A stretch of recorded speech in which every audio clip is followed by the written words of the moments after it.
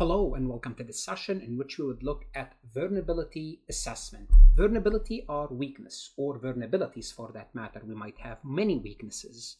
What is this concept? What are we assessing? Well, we're assessing our vulnerabilities, our exposure, our weaknesses. It's a comprehensive evaluation to identify and quantify, if we can quantify, the security weaknesses within our organization. Simply put, what are we doing? We're looking for weaknesses. Why are we doing so? Well, to improve our position, to improve our cybersecurity. That's why we do so. How often do we do that? We're going to do that on a regular basis. What is regular basis? Well, depending on the company, depending on our need, this could be done weekly, monthly, quarterly, annually. It could be done daily. Basically, the system at the end of every night, it scans itself for vulnerability. We have those, what we called vulnerability scanner. So this process involved what we called a scanner. Think of a scanner like a radar scanning your environment, or think of it, another way to think of those vulnerability scanners are software that's looking for information, that's going to do what? That's going to harm you. That's what you're looking for. And you're looking for known vulnerabilities, because these scanners, these tools that automate this process, they already have like a database. They already know what weaknesses that already existed. They scan the system and compare to see what weaknesses that we have in our system that matches those known vulnerabilities. By deploying these scanners, by putting them to work, these organizations can track the presence of known vulnerabilities over time. So as you scan, you would know, for example, last week I did not have this vulnerability here. Now this week, this vulnerability appeared. That means it's a week old. It's a new thing. For example, this vulnerability has been on our system for the past 3 months. We're aware of it. So it tracks our vulnerabilities, help to gauge the effectiveness of our security measures. Simply put, if we have good security measures, why did this new vulnerability, this new weakness, this new exposure appear on our radar, appear in our scanner? It tells us whether our security system is working or not. Because if your security system and specifically your preventive security systems are working, you should not have those vulnerabilities. And what you do afterward, you prioritize. You just say, here are the most important one based on their impact. And you would remediate. Remediate means what? Fix those vulnerabilities. Now, the problem with fixing vulnerabilities, sometimes you may not be able to fix them immediately, because if you need to fix them, if you need to patch them, if you need to update the software, it may impact day-to-day business operation. It might impact your overall IT infrastructure. So sometimes what you have to do, you have to live with those vulnerabilities, accept that risk maybe for a period of time until you can fix, deploy some sort of a patch, which is a fix or an update, or remove that vulnerability from the system. And at some point you have to live with it. So in this session, we would look at the vulnerability assessment. We look at the scanner, at the tools that we have in order to understand this step of cyber security. Let's go ahead and get started. Before we proceed any further, I have a public announcement about my company, farhatlectures.com. Farhat Accounting Lectures is a supplemental educational tool that's going to help you with your CPA exam preparation as well as your accounting courses. My CPA material is aligned with your CPA review course such as Becker, Roger, Wiley, Gleam, Miles. My accounting courses are aligned with your accounting courses broken down by chapter and topics. My resources consist of lectures, multiple choice questions, true-false questions, as well as exercises. Go ahead, start your free trial today. Other benefits of vulnerability assessment is you are going to expose your company, your employees, your resources to more exposure. Expose them to more exposure, right?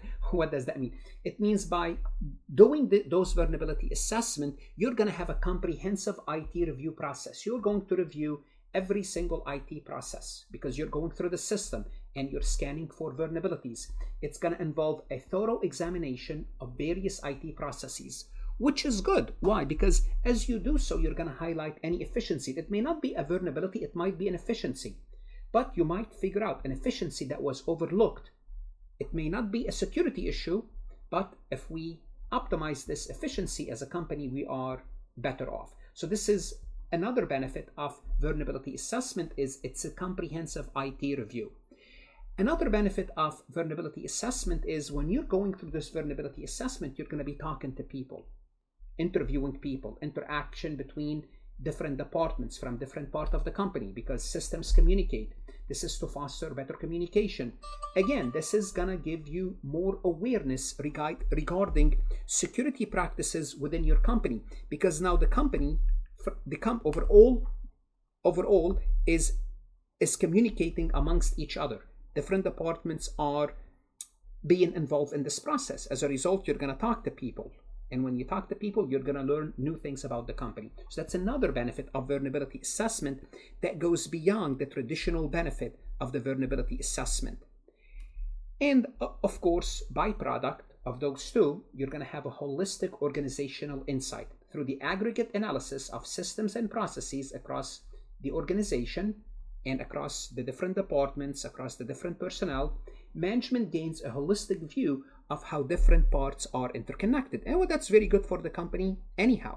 So notice vulnerability assessment has additional benefit other than just assessing your vulnerabilities, your IT vulnerabilities. So this can reveal how vulnerabilities in one area might impact or be impacted by practices in another area. And this helps the company develop more integrated and effective security strategies. Now let's talk about the scanners. What are the scanners? Again, as I mentioned, think of the scanners as your antivirus, or think of it as a radar. It's basically a software. It's a tool designed to do what? The purpose of it is to protect the asset by identifying, telling you, so those red dots are vulnerabilities, weaknesses in the system. So how do they operate? Well, again, think of it as a software or some sort of a technical tool, and that's gonna scan your system and compare your system against a regularly refreshed list of known security issues, exactly like an antivirus software. How does an antivirus software work? It scans your system and it looks at things on your system that somebody already identified in the past as issues, as viruses, as malware. And if it finds them, it compares their fingerprint, it compares their ID, it compares their characteristic to something in the antivirus software database. And if they match, it will tell you you have a vulnerability there. Same exact concept here. You're going to scan the system and you're going to compare the system to something called CVE, Common Vulnerabilities and Exposures. And we're going to see what these are. So that's what they do. Now, how do they do it? Let's kind of walk you through more steps. Like specifically, what do they look for first? When they do those scannings, what are they looking for? What do they scan specifically? Scanner tools look for open ports, open doors, looks for network ports on a system that are open or could potentially allow unauthorized users. Why? Because we want to close those doors, or if there's any weaknesses, we need to reconfigure those or do something about them. They might look at data packets, and this is where the firewall will do so. They will examine the data packets, the data being sent over the network, to detect any suspicious pattern or anomalies. So they look at the inside the packet that's being transmitted to figure out, is this legitimate? They identify protocols. Protocols are languages. They identify protocols in use. What protocol are we using on our network? Checking for any outdated protocols or protocols that are insecure. What do we do with them? We update, we patch, we remove. That's what we do. Also, they go through something called fingerprinting. This step involves determining the specific type of operating system and application running on our system. Why do we do so? To identify known vulnerabilities associated with them. Basically looking at the system from its originality. Think of a detective looking for a clue in a crime scene, looking for anything unusual. So we have this system, we have this operating system, we have these applications. Are they working as expected? Or there's any changes in them? We're looking at their fingerprint. So that's some of the things that the vulnerability scanners would look for. Now, this is the good news. The bad news about vulnerability scanners, those scanners are available. So I can use them, you can use them. Also, cybersecurity criminals can use them. So the same tool that are used to protect your company, they are also used for cyber attackers. What does that mean? It means they can scan your system to find weaknesses in your defenses. That's the bad news. Now, when would they do so the most? When you go through an update. Why? Because when you go through an update, you have a new system that's being tested. And this is where they're going to find a room maybe that the new system might have some weaknesses that you're not aware of, and they may beat you to that. And they might exploit this brief window before companies apply the update and launch an attack.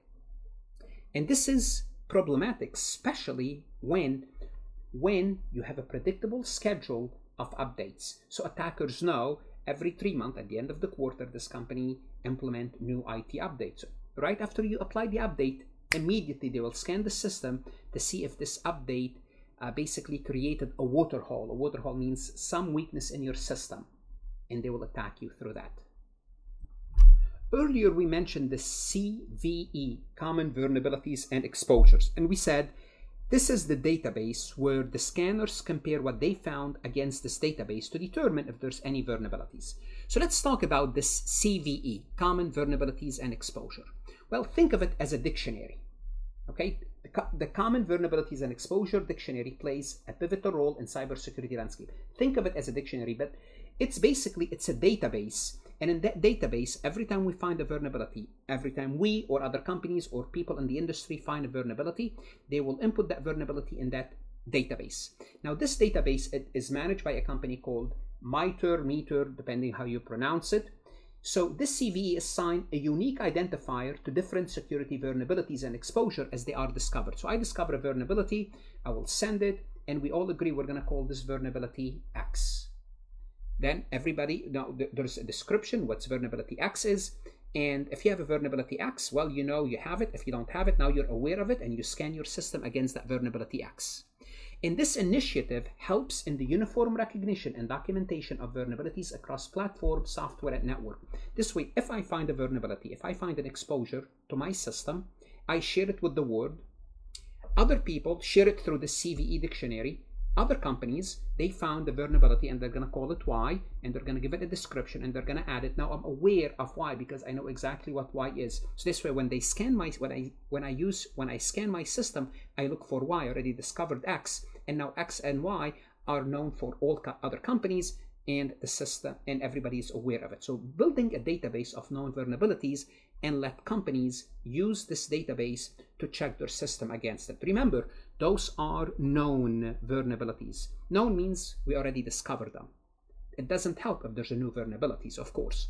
Now, why is this system good? Because think about pre-CVE system. Before we had this system, the cybersecurity community faced significant challenges in tracking all the vulnerabilities. And even if you can track it, how are you going to mitigate it? Because if other people mitigated it and they told you how, dealt with it, they can share this information with you. So because we did not have standardized naming convention, so if you find vulnerability X and you called it X and some other company call it something else, you might be working and they're duplicating the effort because they don't know it's X. But once everybody knows it's X, this is the description of it. Once they find it, it's X, they know how to mitigate. Before pre-CVE, everybody was there on their own. Now it's helpful to share. So different organization would often use varied names and description for the same vulnerability, leading to confusions and inefficiency in addressing security threat. So basically, companies are helping each other in this process. So the inconsistency in vulnerability identification made it difficult for security professionals to make sure they are protected from at least known threats. Now, at least known threats, everyone is aware of them. Well, the unknown, the remaining unknown, but at least the known one, everyone is on the same page.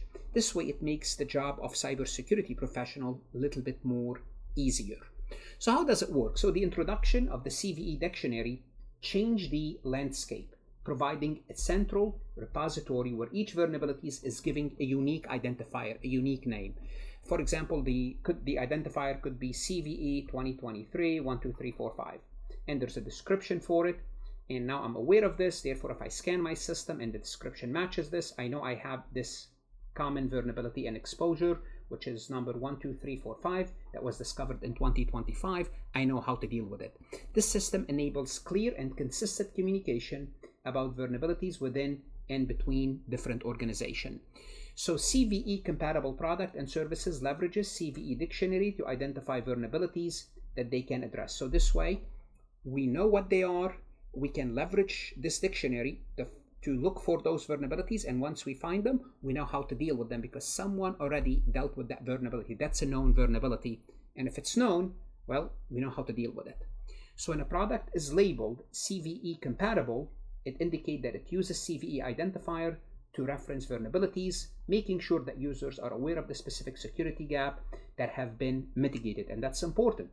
If we already know about it, we know how to mitigate it, it's good. So now when software vendors discover flaws in their bugs, or when the company discovered if there's a vulnerability in their now when software vendors, people that sell you the software, sells you the system, discover any flaws or bugs in their product, what do? They develop and release patches to fix the vulnerability. Or when you find those vulnerabilities, what do? You try to fix them. For what purpose? Protecting users from potential exploits. Now, this process is called patch management. It's basically patching the system, fixing what's wrong. So patch management is crucial for cybersecurity because it helps reduce security risk by addressing those vulnerabilities that you discovered in your software, in your application, in your hardware, through updates known as patches. You're patching the system. And what you need to do as well, you need to keep track of patches. You keep track of patch management because your system eventually gets audited. The system itself gets audited. And as a result, you want to know what did you update in your system so the auditor would know what remain not updated and would let you know that you did not update version 5.6, you're up to 5.4. So you want to keep track of all these patches so you can bring your system up to date. Now, what is the patch management? What's the patch management? You don't just go ahead, there's a problem, you patch it. There's a process. The patch management is a comprehensive and includes several key steps. One is assessment. IT administrators, first they evaluate the relevance of the patch to their organization. Is this the right fix for us? Now, not all patches might be necessary for your environment. It depends on your software, on your application. So first is this a good thing for us? If the answer is yes, it's a good thing. We need this patch. What do we need? What do we need to do next? Install it? Not at all.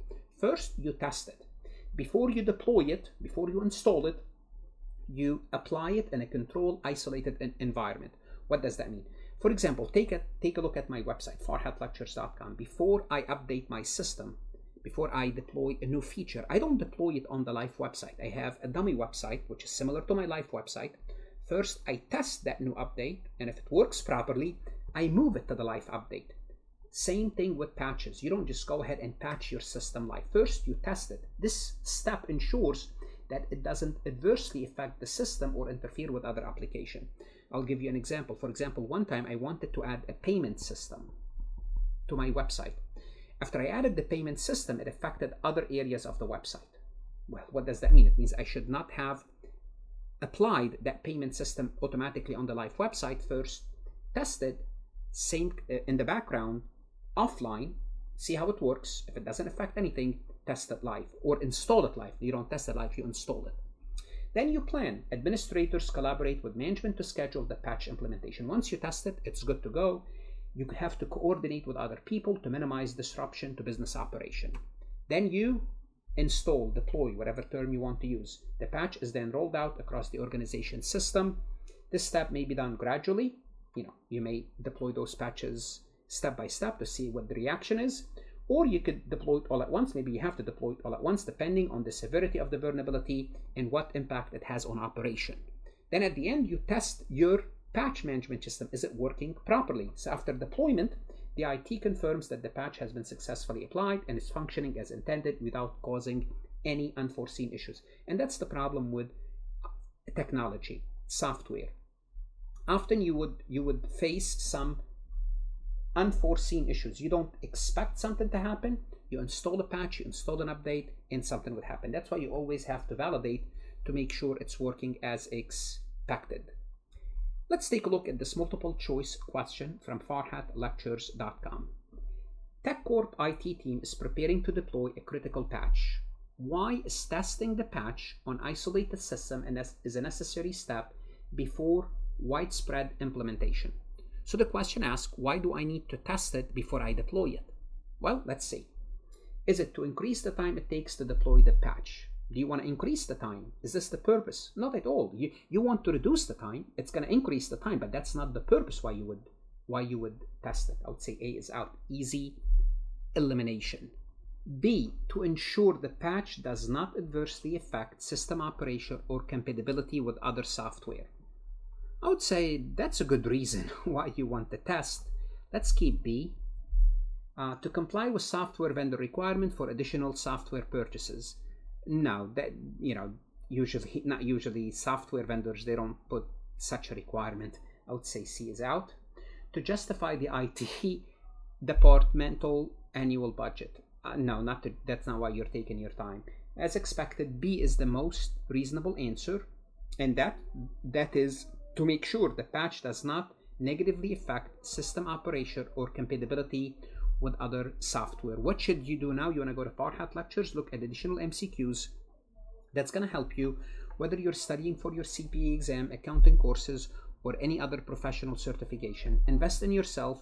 Good luck, study hard, and of course, stay safe.